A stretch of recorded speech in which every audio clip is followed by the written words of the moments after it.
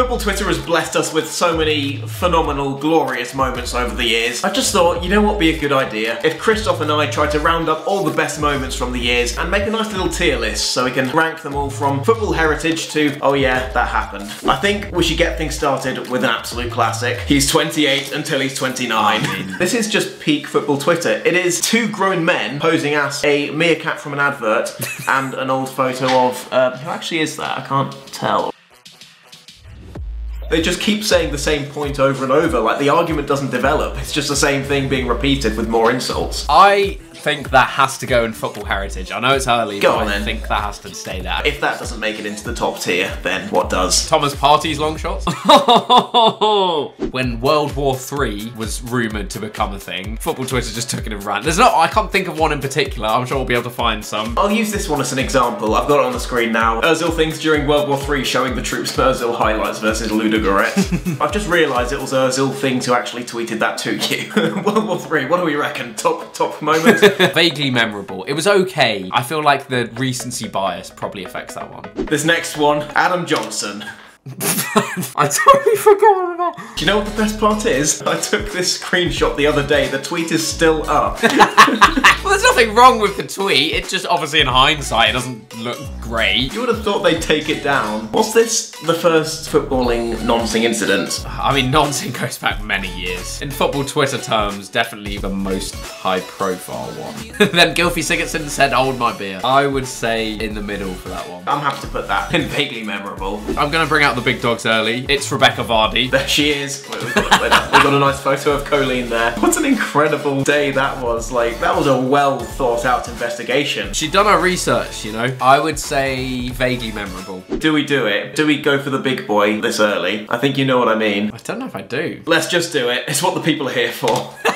It's the way he wears the hat that gets me the most actually out of that photo. Oh my god, what a day. I feel like this was on, might have been Christmas Eve, or like it was sometime around Christmas Day. Because I remember just being on holiday and like being like, sorry to the family, I have to sit here on my phone for the entire evening to see what else his girlfriend tweets from his account. You can tell that Nasri's people had got onto his Twitter and they were like deleting tweets at the same time she was tweeting them. That night tarnished Nasri's reputation for years. Oh yeah, he'll never be remembered for anything other than that. I think just the sheer amount of time it took to get her off the account was pretty impressive about it. She was on it for like a good couple of hours maybe. I think that has to be in football heritage. No argument there. That is football heritage right there. Does Bateson versus Carrick fan mean anything to you? All I remember is them having an argument, but I remember there being a lot more to it. All I remember is Bateson beefing some guy with a disability. I can't remember too much about it, but I'm going to. Keemstar made a drama alert about it once. It started with Bateson saying,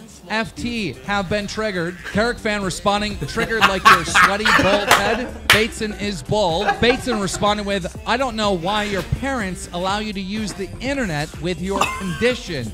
Must be a scary place for you. Carrick responding, oh, the irony. Got any kids to sell your Ultimate Team coins, you mug? I don't remember it being this bad. That for me is quite spectacular because it was so funny. Either that or, again, vaguely memorable, because we can't really remember the details very well. Yeah, but maybe having vaguely looked back on memorable it, probably literally sums that up. But yeah, this one I didn't even know about until the other day. It's a bit of an error from, I'm assuming, Victor Anichebe's social media team. It's just funny when, like, social media teams f*** up and make mistakes. I reckon Victor Anichebe's probably, oh yeah, that happened, or nasal exhale. I think, oh yeah, that happened. Now, this is quite a niche one. Do you ever remember Harry posing after getting a West Ham season ticket whilst wearing a Chelsea shirt, making the Hammers sign with a in the background? I don't know if this is common knowledge, I think it is. West Ham had to have a meeting to discuss what they were gonna do about Harry. They actually called a meeting and discussed like what to do about this public pest that was Harry at the time. I thought there was a fairly good chance he'd get beaten up after tweeting that, but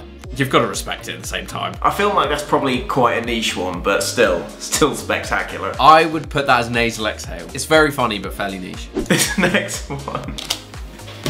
I totally forgot about this. You've got to show the news reporter reading it out though. Relax, I'm back chilled. Just battered the wife.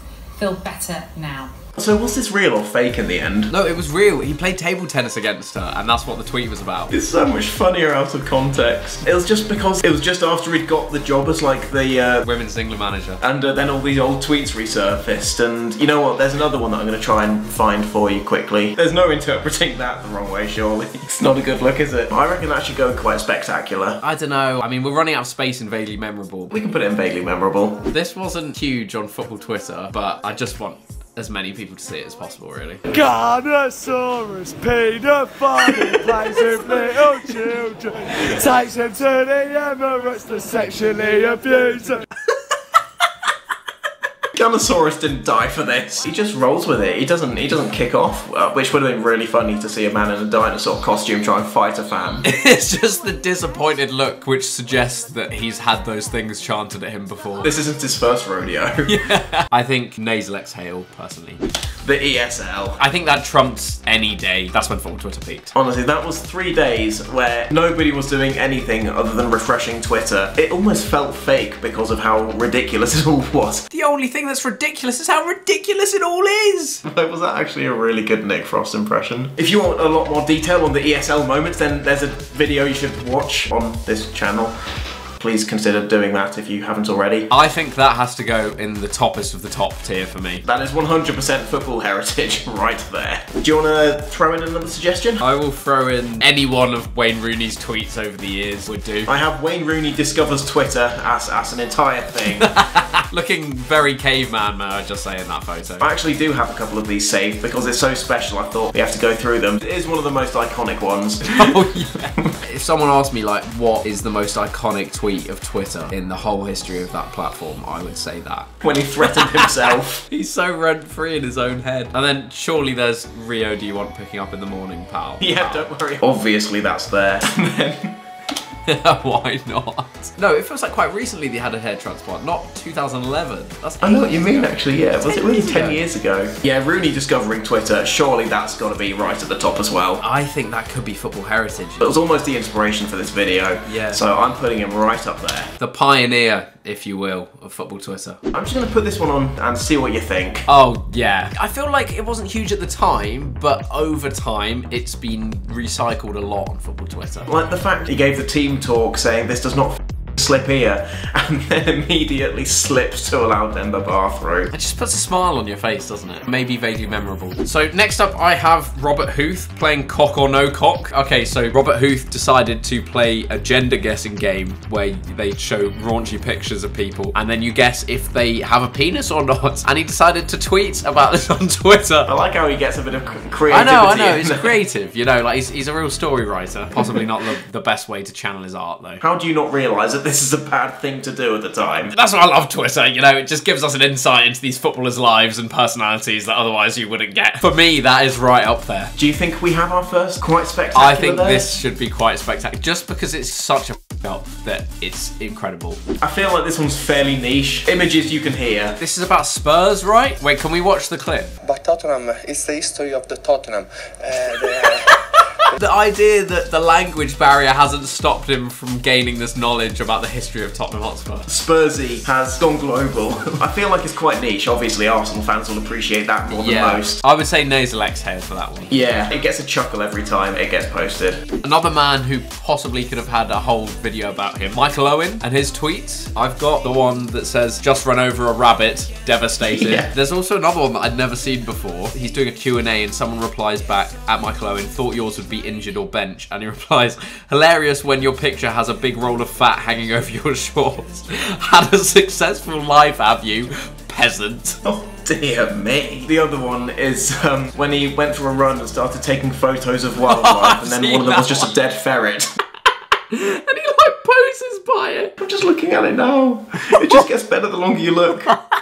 I'm grouping all of the Michael Owen tweets into this one here. I think vaguely memorable. Yeah, I don't think it quite breaks into the quite spectacular. No. This is quite a recent one. Oh yeah! When Spurs got beaten 3-0 by Dynamo Zagreb after having a 2-goal cushion, and they lost 3-0 to get knocked out. Yeah, knocked out like the quarterfinals of the Europa. Like it was quite far into the competition as well. Joe Hartwell goes and puts that on Instagram. I think he said it was a social media team or something. I feel like that one's a, oh yeah, that happened. But but it was funny for a bit. Yeah, no, I think, oh yeah, that happened. Spurs are quickly taking up quite a lot of the places here. Now, I have another one, which is Joleon Lescott tweeting a picture of his car from his pocket. Don't you worry, I'm way ahead of you. So this was after Aston Villa lost, and then literally right after the game, he tweets a picture of his very nice car and claimed that it got tweeted from his pocket without his input. This was just after I think they'd lost 6-1. They were on the way down, like they were pretty much going to get relegated. And Joleon Lescott, their captain, straight after the game, posts this. I think that's got to be quite spectacular. I think that's quite spectacular. More the fact that he committed to the story that it got tweeted from his pocket. I've got the Spurs DVD. I think this one is actually an edit. I was gonna say, there's no way they made a DVD saying we put the pressure on. I'd say, oh yeah, that happened. So I think it's a very Arsenal Twitter. You know, I think we're sort of bubbled with that. I've got something similar to that, I'll just throw it in. It was when they made the Carabao Cup finalists merch. I have never seen that before. How have you not seen this? This was quite big at the time. That's not even a Spurs, that's just a terrible business decision. I would say, yeah, that happened purely because I haven't seen it. Okay, I'll allow it. I don't know if you were aware of this, but did you ever see the Ollie Murs Selfridges tweets? Ollie Murs is shopping in Selfridges, right? The first tweet we see is, everyone get out of Selfridges now, gunshots, I'm inside. Really not sure what's happened, I'm in the back office, but people screaming and running towards exit. Evacuating store now, heart is pounding. Another 2 minutes, being told no shots in Selfridges, have no idea, the whole store went crazy. Then, I'm safe in hotel with loads of people, so many different stories flying around, just hope everyone is safe. And then Selfridges tweeted, Selfridges London was evacuated today as a precautionary measure. We have been working with Met Police and confirmed that there were no reported incidents in store. So basically, nothing happened except Ollie Murs tweeted that there was a mass shooting going on in Selfridges. But then this escalated. Okay, so basically, Piers Morgan tweets, stop tweeting mate, at Ollie official, nothing happened. Ollie Murs says, listen Piers, I was shopping, then all of a sudden the whole place went mad, da da da. If you were there, you'd have understood, mate. Piers Morgan replied, no, you listen Ollie, when you have millions of followers, be very careful what you tweet. There were no shots, in fact nothing happened at all. So you stirred extra needless panic by tweeting false information. Then, James Blunt tweets, from the man who published fake Iraqi torture pictures, lol. Tony Cruz then likes that, and so Piers tweets, you stay out of this at Tony Cruz, if you know what's good for you. Then Kolo Touré tweets, shut the up. That was just an iconic series of events for me. Although I think it might have been a fake Kolo Touré, but let's not let the truth get in the way of a good story. Let's throw Ollie Murs in there.